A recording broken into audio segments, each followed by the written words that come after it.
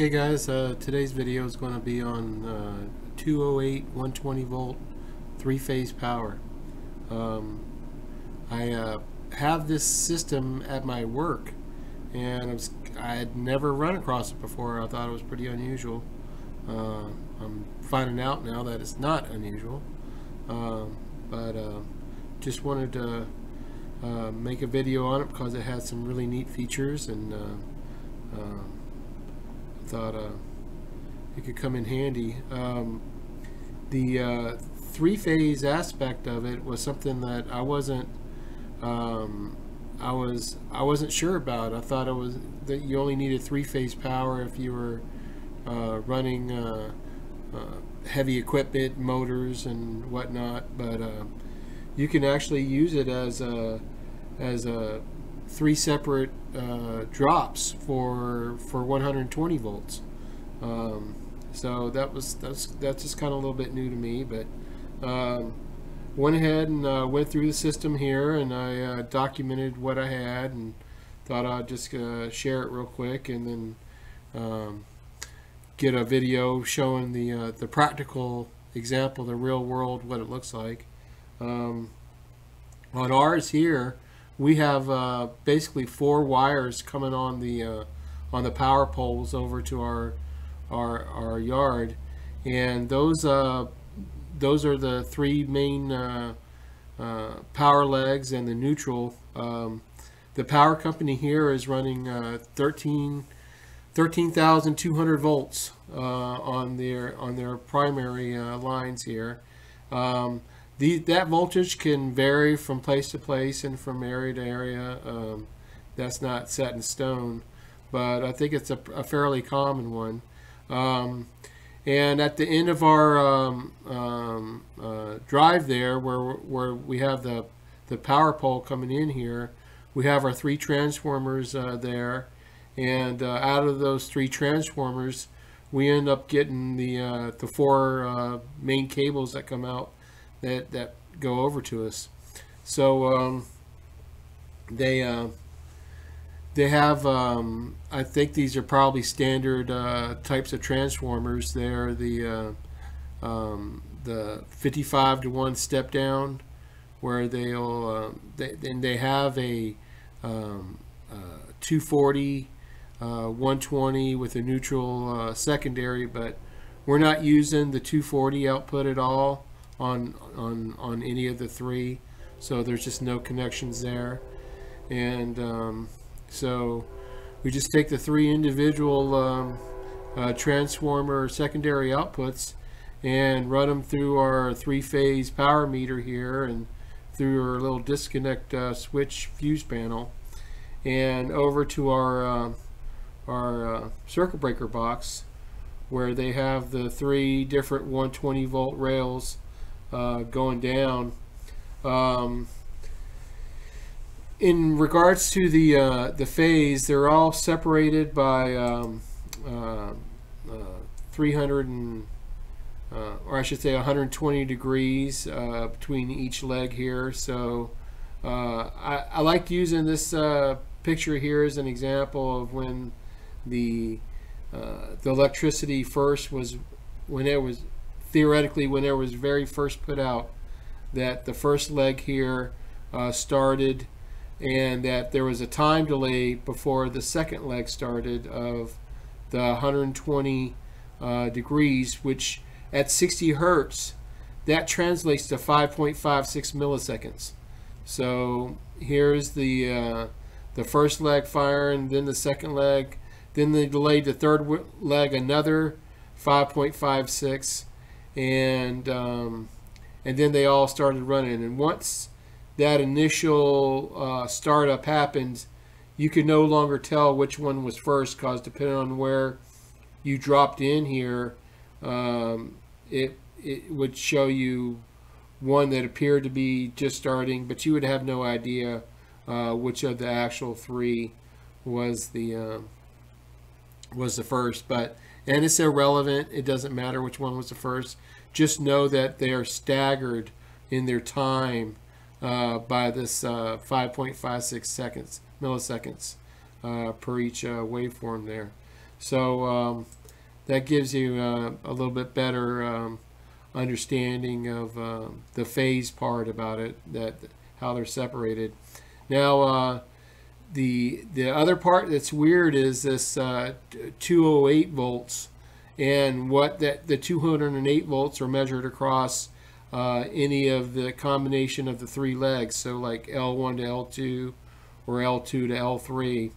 And how that works is that and here's a little chart showing the different voltage relationships. You can see that you got 208 across any of the three hot legs, and if you put a voltmeter across the to the hot legs and measured at instantaneous points in time here, you would see how they add up to make this the two 120s add up to make one 208, and it's not even a like a sloppy addition. It's a precise sine wave, just like the original two, and there's nothing distorted or anything about it.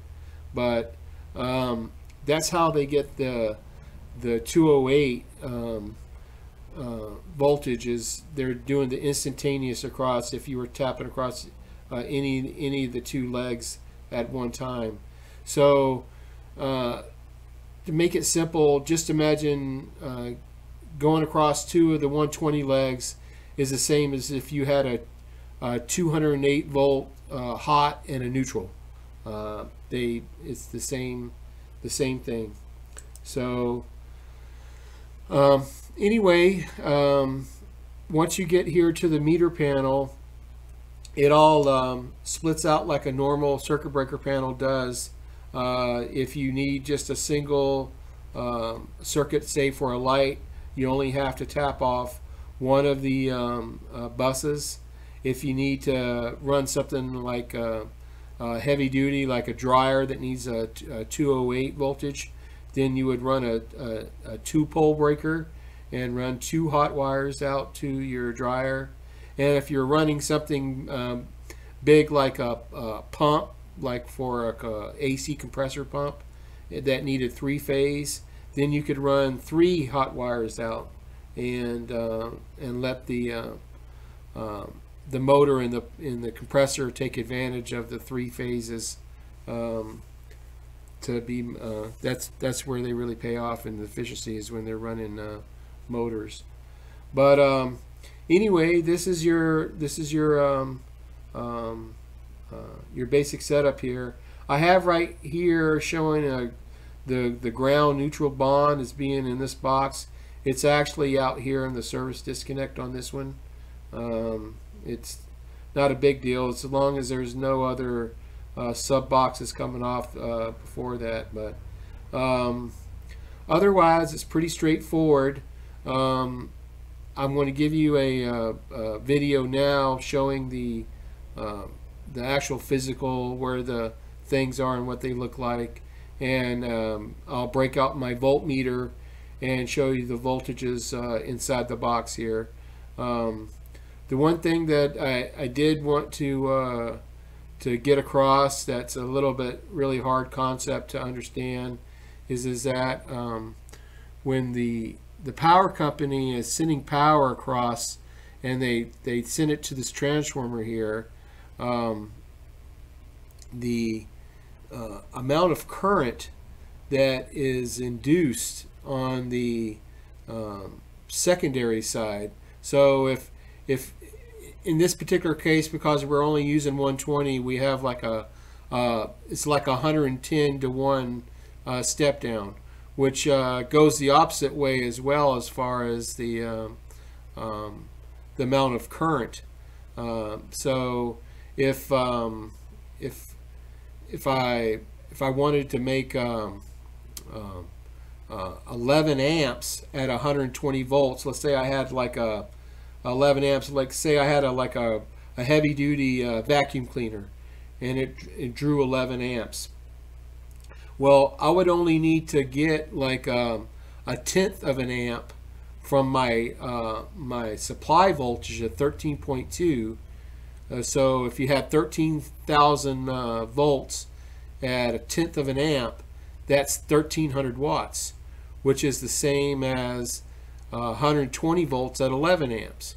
So that 1/10 of an amp that's going through your primary here on the transformer, that's the only amount of current that needs to make it all the way back to the power substation, either through the neutral wire or through all the different ground connections all the way along.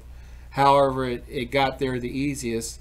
That's the only current that would need to be returned back to the substation.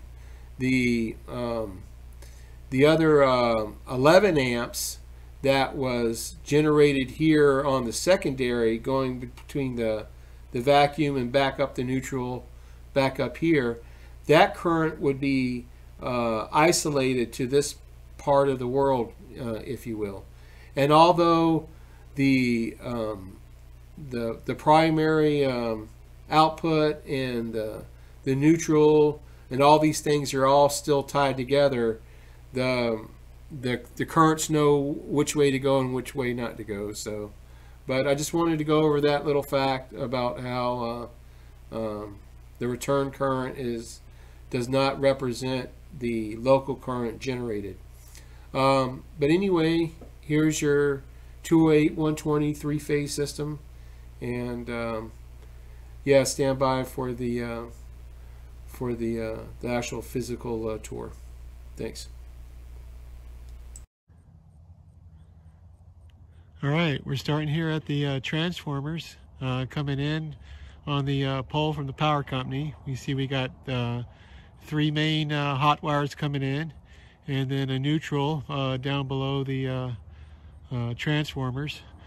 One thing to pay attention to is that how all 3 transformers have their neutrals tied together, and they're also tied to the neutral on the line there. And this that neutral actually goes through a bolt and goes down to the ground, so it's got a ground termination there as well. But the output of all of that mess there are 4 wires that come out and go down to the building. So we're going to have 3 hots and 1 neutral. So let's head over to the building and have a look at it. Okay, so those 4 wires came off the pole there and went underground, and they're popping up here at our electric panel. And this is a special 3-phase electric panel. So after it goes through the electric panel, we come over here to our disconnect panel, and I'm currently disconnected right now. We don't have a lot going on in this building, so I was able to disconnect it to show you inside. You can see we got 3 blade fuses there, and over here on the left we have our neutral bus coming in, and I want you to notice that our ground wire coming up is tied in right here to our neutral. So this is going to be our ground neutral bond happening right here at the disconnect panel. So let's shut this up and turn it back on. There we go. And take a look inside now at the actual panel. So here's the panel, and you can see we got our 3 main 120 volt feeds coming down, with our neutral coming over here and our ground coming up to our ground bus there. So each one of these hot wires come in, and we got 3 different rail buses that come in, and as the circuit breakers here clip on, they attach to one of those 3. And if you were going to be needed a 3-phase for like a pump or a motor, you would get a 3 breaker that would snap across all 3. If you're looking to do something like a dryer or something and you needed the 208, then you'd use 2 of the double breaker. But anyway, it's pretty straightforward. Comes in and dumps out to here. And then the distribution is the same as in a normal 240, 120 house. So there's your breakout demo. Okay, so we're here at the panel and we're going to be doing some basic voltage checks. We're going to start off with putting one lead on our neutral here and just double confirming that we have no voltage on our ground, and that because we were bonded right up there at the disconnect, and so that's good there.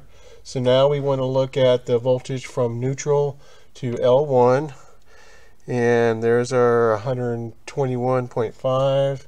We want to look at L2, 121.9, and then finally L3, 122.7, and we can confirm that same voltage to ground. So that's all good to go there. So there's our three legs at 120.